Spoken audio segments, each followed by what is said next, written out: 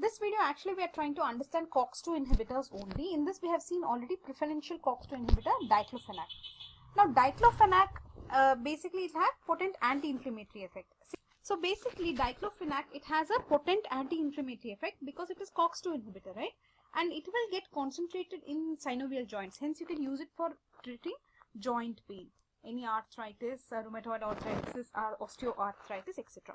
The thing here is it causes hepatotoxicity more, and you will combine it with misoprostol so that you can reduce peptic ulcers. Now look at the highly selective COX-2 inhibitors. Highly selective COX-2 inhibitors, you have Etoricoxib. Say Etoricoxib. Etoricoxib. This is a highly selective COX-2 inhibitor.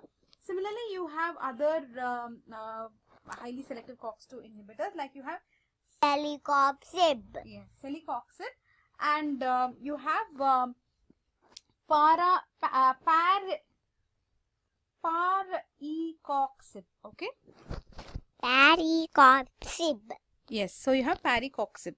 So what you have to know is Etoricoxib is given parenterally, Etoricoxib, and you have Etoricoxib and Diclofenac being given orally. Now, what is the benefit of these? These are gastric friendly. Obviously, right? They are gastric friendly because they don't have COX-1 inhibition. So they are going to keep your stomach happy, but they are toxic to kidney, heart, and even hepatic toxicity you have seen in diclofenac. Okay, so now let us go to what we have seen here is COX-2 selective inhibitors. They are toxic to kidney and heart.